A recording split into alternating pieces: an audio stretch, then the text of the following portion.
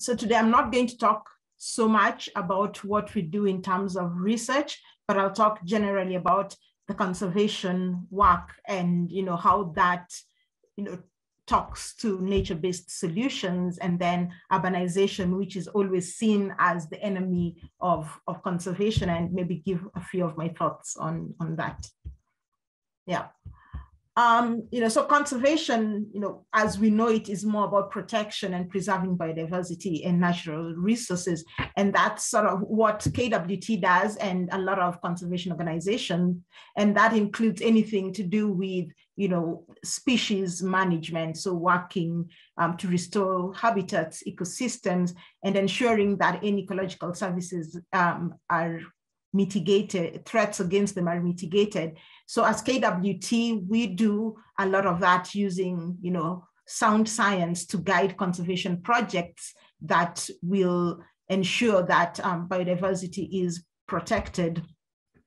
And then on the other hand, we have urbanization, which is what a lot of people are used to. And urbanization, drives economic growth. It's where the world is moving to. A lot of people are moving from rural to urban areas. And, research has shown that at least 80% of economic growth across the world occurs in urban areas. But then urbanization itself as a means of poverty eradication has, environmental and climate impacts, which, can't be denied.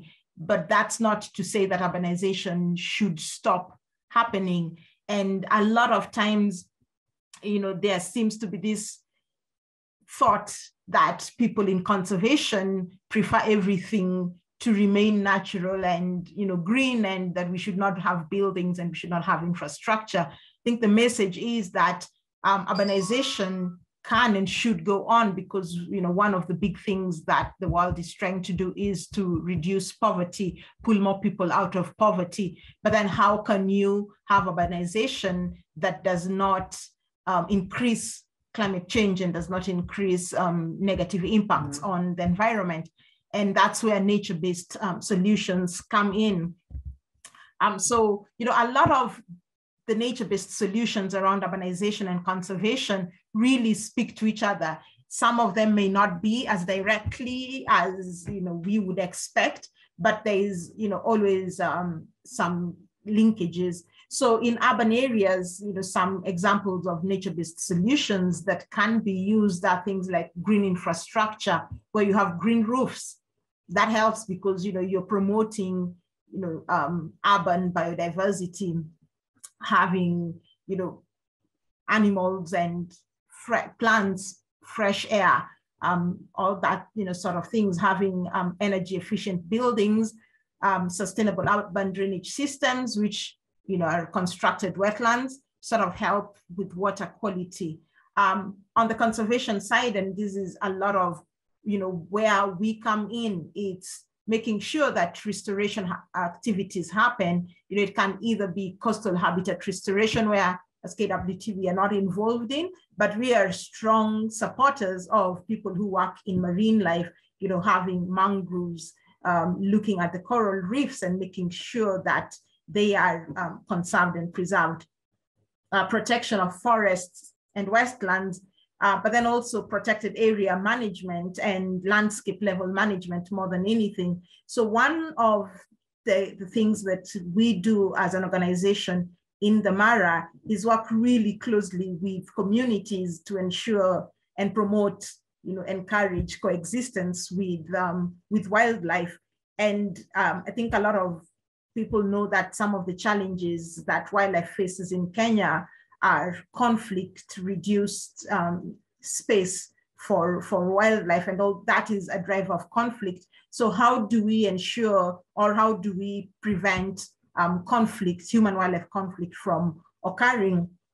And sometimes you just have to go back to the basic.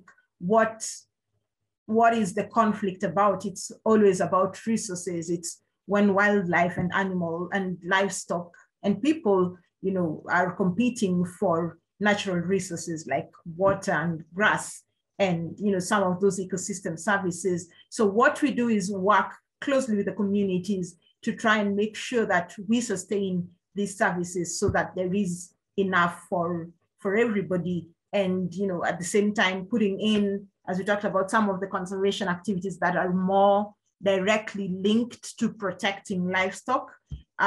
So having the community buy-in, talking to communities about what sort of nature-based solutions work for them, how best can they be adapted to that local situation and the local problem that we're trying to address. And there's always a misconception that conservation and urbanization are at odds with each other. Even in national parks and wildlife areas, we've got settlements coming up, we've got tarmac roads coming up, you have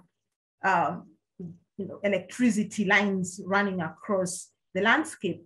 But I strongly believe that conservation and urbanization can be mutually inclusive and not exclusive, as everyone seems to think.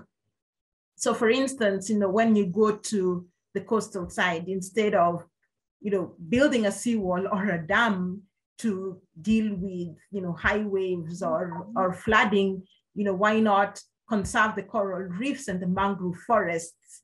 And those are natural systems to protect against these very things. In rangelands, where you have floods and you have landslides, it's about planting the right grasses, the vegetation, and this then will reduce the landslides rather than putting up walls. And at the same time, you're regulating water supply, which again is one of the drivers of conflict when there's that competition.